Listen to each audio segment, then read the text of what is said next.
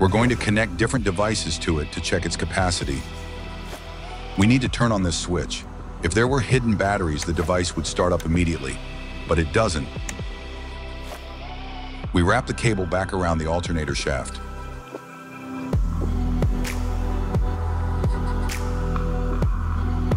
We flip the switch on the power strip connected to the alternator. When we pull the cable, the modified alternator begins to spin, generating 220 volts. That voltage, through the power strip, is injected into the motor. And it also powers anything we plug into the power strip, like this angle grinder.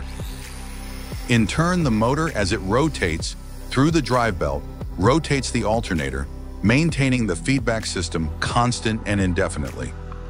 The Liberty Engine 1.0 emerges as a synthesis of many advances made by T. Henry Murray, Howard Johnson, and Nikola Tesla.